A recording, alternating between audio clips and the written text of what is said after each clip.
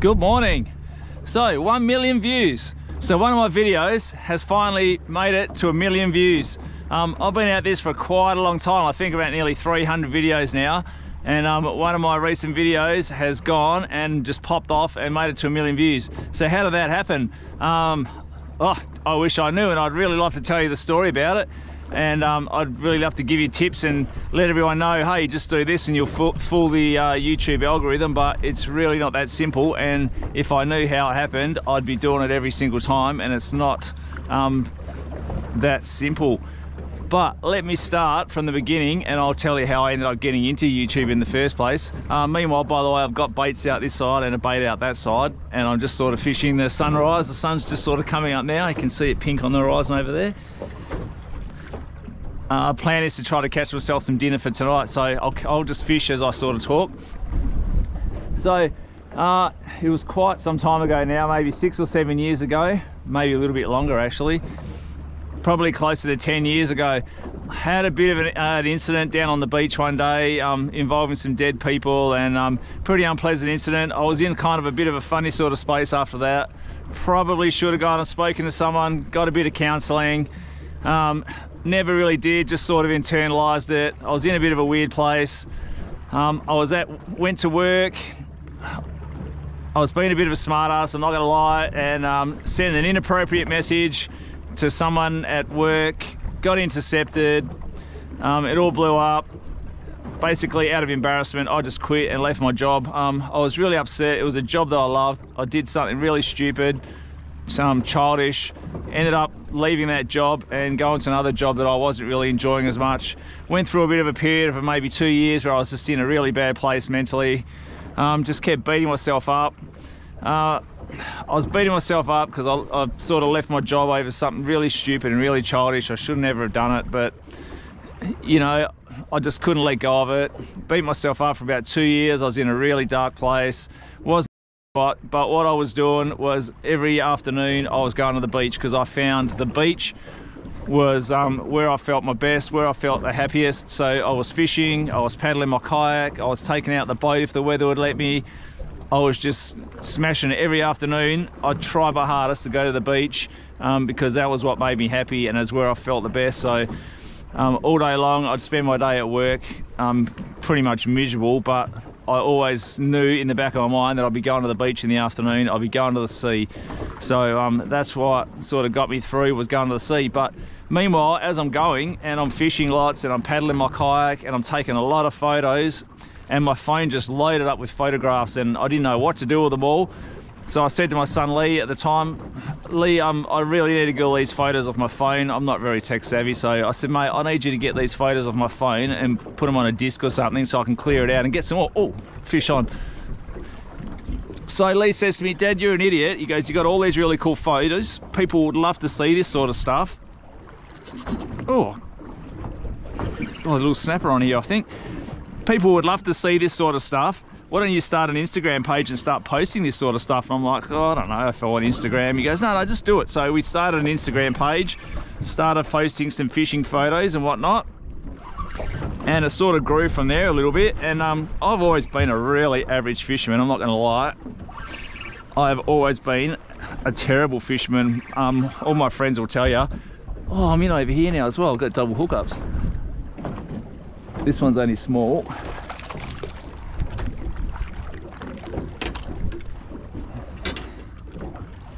Grab this guy without getting spiked, that'll be nice. So I've always been a terrible fisherman. Nice little snapper, but he's undersized, he can go back. I'm gonna leave this one in for now. Let's see what's going on here. But I found that the more I was going, the more I was catching, and I just found that by going more often, obviously increased your odds. There's nothing here. Going more often increased my odds, and I was starting to catch fish, which I'd never really done in the past. So I kept going, kept posting photos. In the meantime, I'd sort of found a better job and sort of started talking myself out of this little bit of a funk that I was in. I was in a really good spot. I was in a really got a really good family.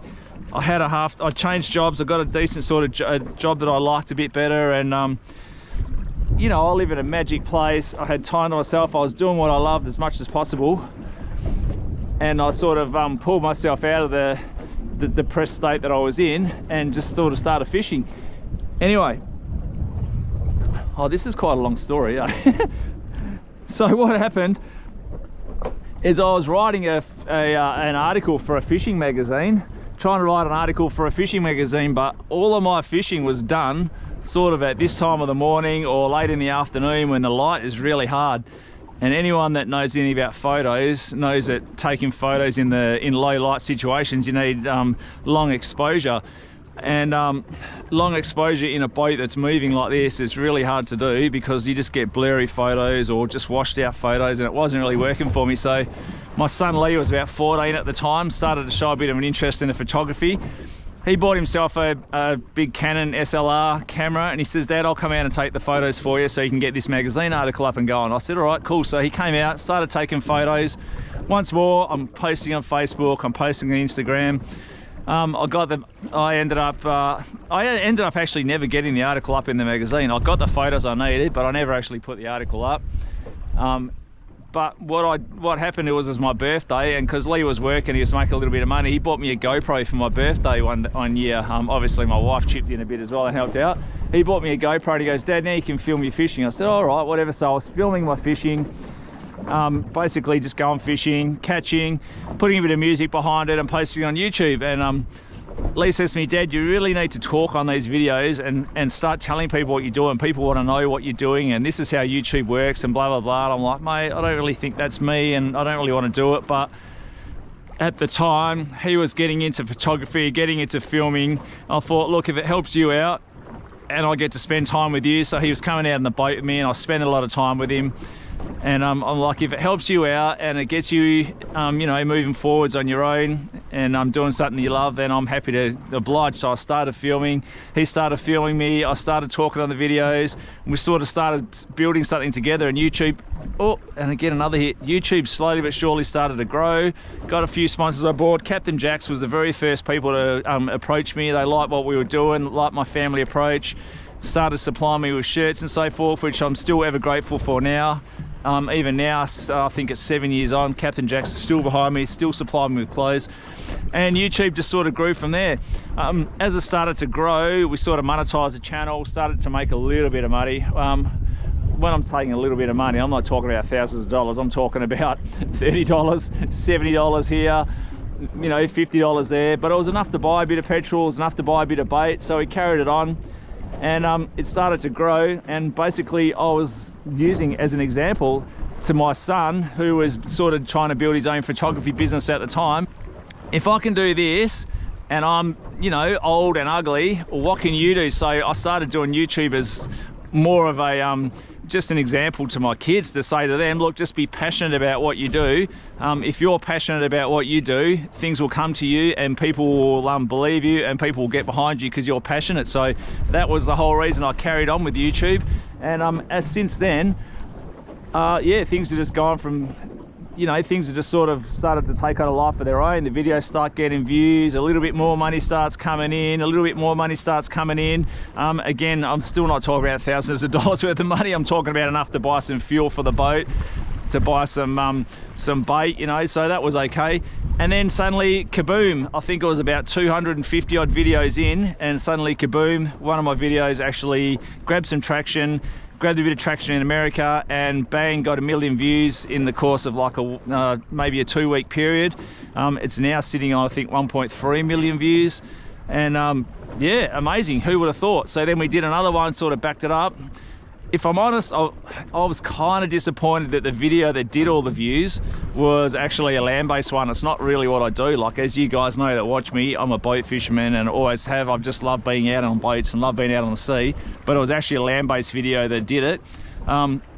If you haven't seen the video, I'll put a link down below to the video that actually popped off. But we tried it again, and we went to the same sort of spot, did the same sort of video, and that one got 900,000 views as well, which was something. So it was obviously a formula that works, but the place where we were doing it was also very fickle, very hard to get to, very tide reliant too. It has to be the right tides to be able to do it, so it wasn't something I could repeat all the time. But we're carrying on, we're still making videos. I'm out here fishing. Thanks to everyone who watches, and the guys that get behind me. You're paying for the fuel for this boat. You help me get out here and do it more often, so I'm going to stay at it. Anyway, the plan today is to try to catch myself a fish. So stop talking, Scott, because I'm pretty sure you've done more than your fair share. As I'm standing here chatting away, I've noticed there's a few big marks on the sounder. There's been a couple of arches sort of hanging on the bottom. I've rigged up a snap bait. It's just a little snap bait here. I think it's a 40 grammer with a fillet of whiting on here. Is it 40 gram? Yeah, 40 grams. It's got a fillet of whiting on here. I'm just going to drop this over the side here and see if I can't pick up a tasty treat from the bottom. That would be ideal. All I really want is one fish for my dinner tonight.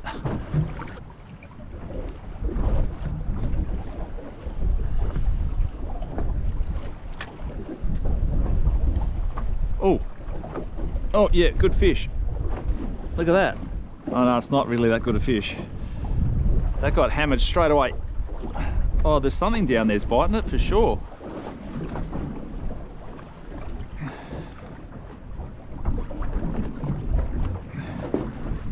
Is it on there, or is it still just nibbling? It's not on there, it's just nibble, nibble, nibble. Come on. Yeah, there's a fish on. Let's go. Alright, what's this? It's not huge. It hit that snap bait as soon as it got to the bottom, but it's just a little snappy Tom. There's a lot of these little guys at this ledge for some reason. Not so many of the bigger ones.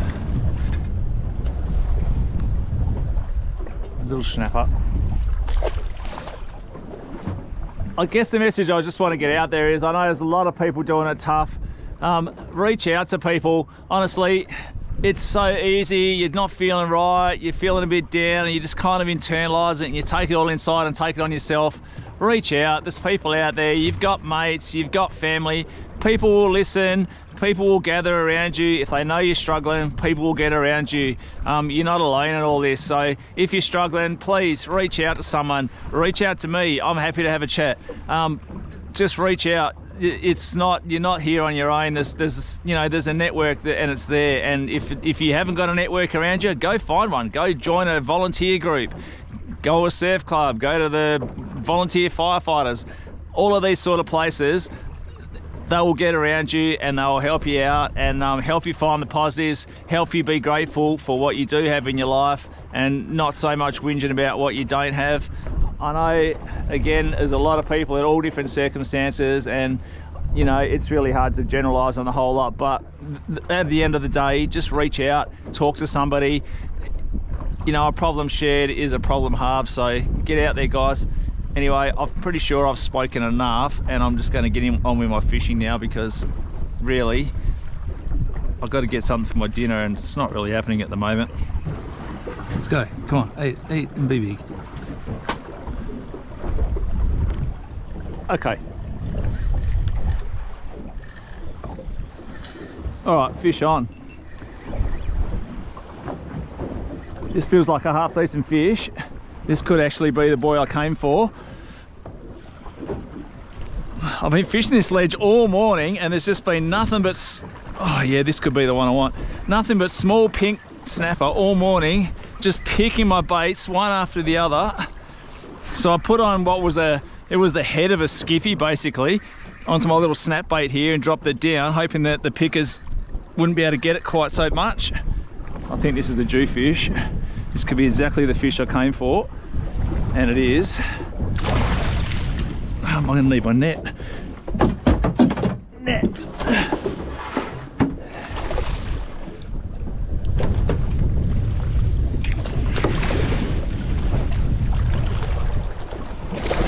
There you go. Look where I am.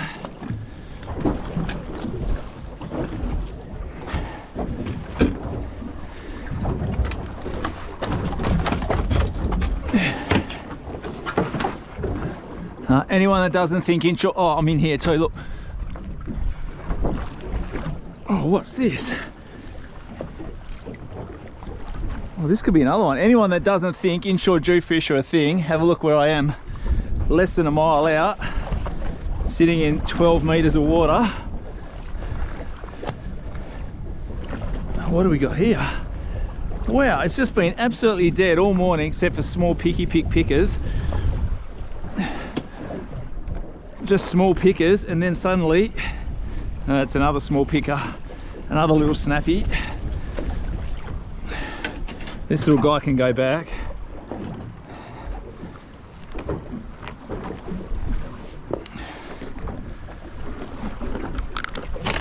Oh, come on, settle, don't spike me. Okay, this little guy can go back. And have a look at this guy. Phew.